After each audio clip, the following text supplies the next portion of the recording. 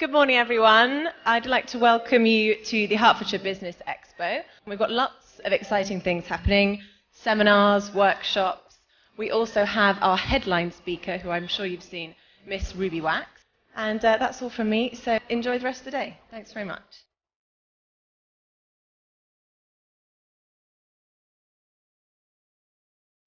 Hello, my name is Warren Cass from Business Scene. I'm here today at the Hertfordshire Expo to talk about social media marketing for small business owners.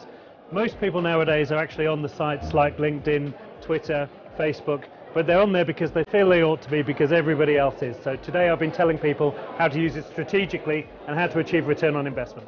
Let me tell you, the third biggest fan page on Facebook is for the chocolate spread product, Nutella. It was created by somebody who really likes chocolate spread and has far too much time on their hands, but not by the brand. Over 10 million fans. And when you consider that type of power now is out of your hands and other people could be talking about you. Have you all heard the term social commerce? Have you seen what TripAdvisor do now with quotes and with reviews and with all of those things? So we've got to start thinking about how we apply those to your business too.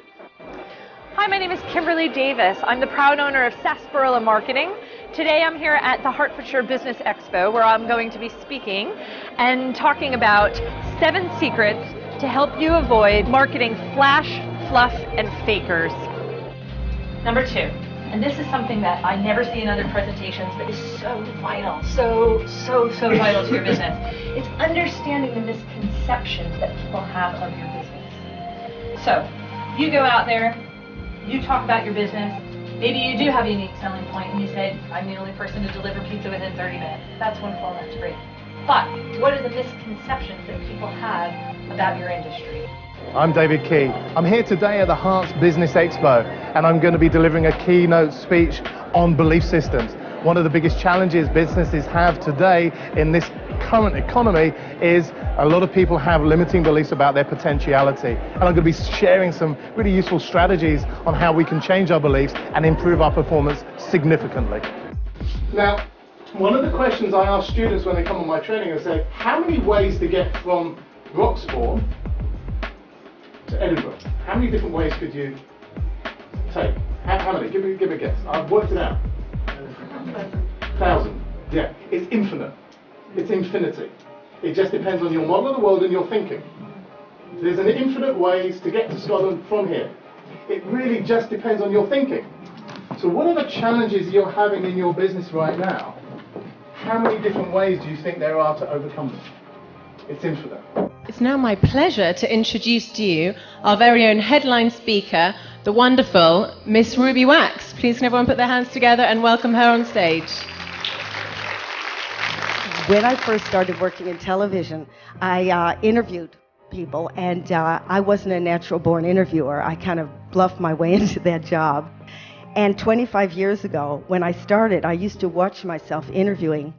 It wasn't always celebrities, but it was a strange situation because you had to create a relationship in about 10 minutes. And nobody liked me that I interviewed. And I couldn't figure out why, because I thought I was really charming. And I didn't understand why nobody left their phone number. And then when I went into the edit room and I could see my face on my own camera, I looked like an animal just before it eats, you know, the smaller animal. And it had this look on my eye. People can smell your desperation. And that's exactly what I looked like. So I learned over the years, I had to, otherwise I would have been out of a job, to deconstruct what it was I was coming across as. And just before you think, well, what does this have to do with me? I would say a lot, because it's an artificial situation. My job's on the line.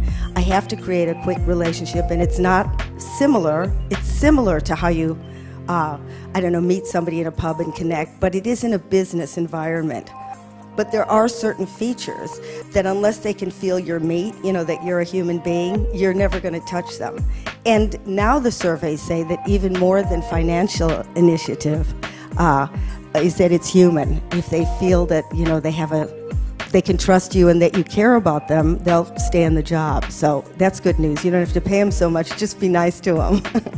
Well, Ruby, thank you ever so much. That was a fantastic talk we just heard. You're welcome. Just a couple of questions. I mean, everyone knows and loves you as, you know, this fabulous comedian on TV all the time, interviewing, but they don't really know you as a business speaker. How's this change of career come about, and are you loving it? Well, I don't know how it came about. I guess because it was a natural step, because people in business want to know how to connect quickly, and so that's what I had to learn. So I thought it was interesting to find out what it was I did, and then give it to them. Yeah, so it was very useful actually. Yeah. There are a few tips that I'm definitely going to take home with me. And you're studying at Oxford as well? Yeah. How's that going? That's my second year. My dissertation. I hope you're not living in halls. No, I have to go. As a postgrad, you go every few weeks. Oh, really? So I only have to go for little sections. Oh, that's... Most of it's writing. Lovely. And how has your stay been in Broxbourne? Oh, it's been magical. I saw the train station, and then I saw this one. Oh, and you'll see the train station on the way home as well. It was so fabulous the first time. Good. Well, thank you ever so much for joining us. It's been a pleasure to have you. You too. Thank you. Thank you.